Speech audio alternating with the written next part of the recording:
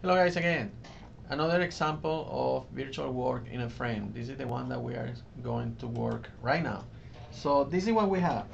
We have this real structure here and we have to calculate the vertical deflection at the point B. Vertical deflection at point B. This is what the problem is asking. Vertical deflection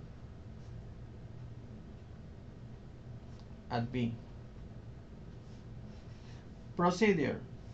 Real structure, virtual structure. At the end, we are considering only the moment because I showed to you in the previous video that the influence of the other axial and shear is not that much. Uh, Torsion also if you have 3D. But then for this particular type of things, the influence of the moment is the biggest one. So what we have is that the external work, virtual work, real displacement, has to be equal to the summation of all the internal effects. And we are only considering here the moment effect. The problem also states that EI is constant, even though we don't have the value for EI, we just keep the result in terms of EI at the end. That's what we have to do. What is the procedure? First, establish the real structure and do statics in the real structure. So what are we going to do here? Calculate the reactions, calculate the internal forces in the real structure. What are the values for the forces here and the reactions? Well, this is a fixed support. Fixed support is going to have three reactions, MA, AY, and AX. I'm not even going to put AX because as you can see here, summation of forces in X is 0. So AX is going to be 0. AY is going to be just the resultant coming from here, which is 20 times 115, 30. There's nothing else in that direction, 30.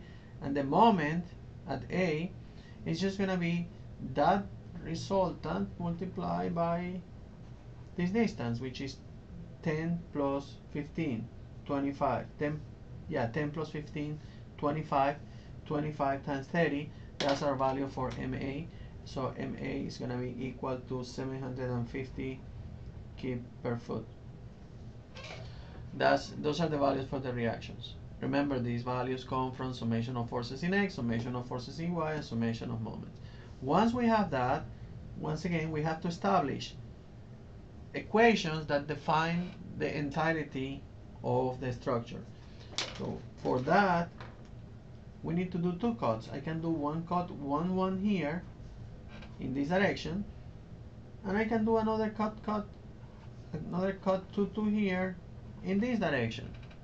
I could have also do two in this direction. It's possible, it's doable, but whatever I do in the real structure, I have to keep in the virtual structure, which is the second step. First step, establishing the real structure. Second step, virtual structure. Same geometry, same support conditions. The only difference is this: vertical deflection at B. Whatever is the point that you want to get the vertical deflection, at that point you're going to put a virtual unit load or a virtual unit rotation if you are trying to get, instead of deflection, rotation. But in this problem is asking only for deflection, so let's put a virtual unit load with there. And remember, if I did these cuts here, the same cuts have to be established here in this direction, XY, and in this direction, if I make the cut 2 here, remember I'm doing this, okay, in this direction, so the X that I'm measuring is from here, and the X that I'm measuring is from there, from both sections, AA and 2. If I have this type of situation, I know the reactions here, I know the vertical reaction is going to be 1, and I know the moment, which is acting in this way, moment is going to be equal to the moment generated by this one, and this is 20 and this is 15, 20 and 15, so that moment is going to be 35 times 1, 35. So that moment in this direction, A equal 35. 35, that's it, nothing else. That's it. So now we proceed to do our cuts. Remember, this is the real structure, and this is the virtual structure. Let's proceed with the section 1-1. Section 1-1, which I'm measuring in this direction, so that goes from 0 to 20 for both real and virtual. For the real, this is the real.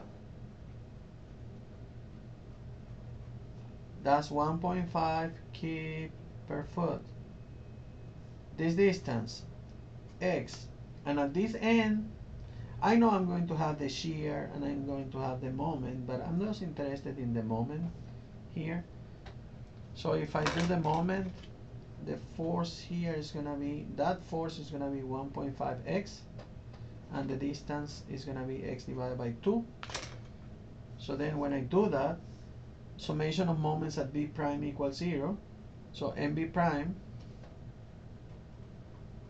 is going to be equal to negative, because I'm going to add this plus this. You do the whole equation if you want to, and then you can practice. So 1.5x multiplied by x divided by 2 is 1.5x squared divided by 2. This is the real one. The virtual one, in this end, for the virtual one, same situation. This force is 1. This is the cut. This is the x. And these are going to be my mb prime. And of course I'm going to have also the v, but I don't care about this one. I do moment at this point. mb prime plus 1 times x equals 0. mb prime small m equals negative x. And that goes from 0 to 20 as well. And then we go to the second part. What is the second part? This is the second part. So for the real structure, I have this. And this is the moment, 750. And I have this force of 30. And I have this distance of x. And in this end, because once again I'm going in this direction and looking at the other end of the beam, this is going to be the positive direction for the moment, ma prime. And I should have here the shear in this direction, which I'm not using. I'm just putting it there for you to get familiar with the what end you're using for the beam. So when I do that, I can do summation of moments at a prime. This distance is x, so the distance that I'm really interested is this one, that distance. Now, if you look at the triangle form here, this is going to be 3, this is going to be 4, and this is going to be 5. So this is going to be 3, this is going to be 4, and this is going to be 5. So if I do summation of moments at a prime equals 0, by the way, this is capital M moment, not the small m moment, equals 0, and I'm assuming this, then you're going to have negative ma prime, this one, minus 750 plus this 30 multiplied by this distance. But if this is x and this is 345, this distance is going to be 3/5 of x. You can also, and this is 0, you can also convert this and find this component of 30 is the same thing. So now ma prime, my equation is going to be 18x minus 750. That's going to be my equation. And for the virtual, same old. I have this leg, I have this, which is 35. I have this, which is 1. I have this, with this x. And here I'm going to have the small ma prime, and I'm gonna have also the shear, which I'm not gonna use. I do moment at ma prime, and I have negative ma prime minus 35 plus 1 multiplied by this distance. And that distance, once again, this distance, because of this triangle, is going to be 3/5 of x. Remember, vertical force, horizontal distance. And I don't have to decompose the force in that way. Equals 0.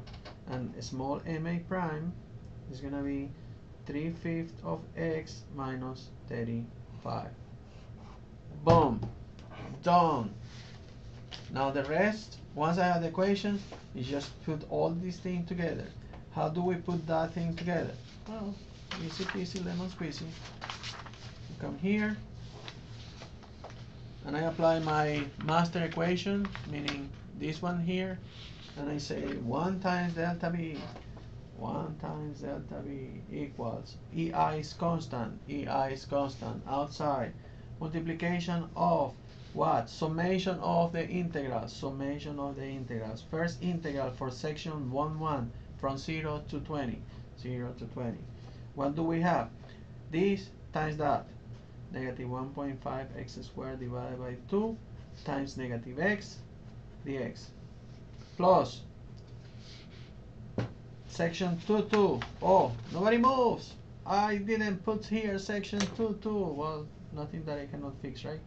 Section 2 from from where to where? From here to there. So we need to put the total length over there. If this is 15 and this is 20, this is going to be 25. So it's going to be the square root of 15 squared plus 20 squared, which is supposed to be 25. So from 0 to 25. You see, when you do this beforehand, you don't have to stop to think again. So from 0 to 25 of this times that.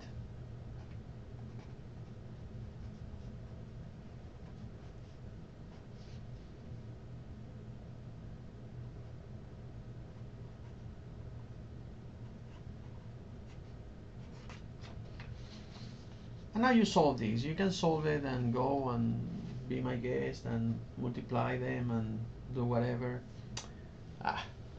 They don't charge me per minute, so I'm gonna do it.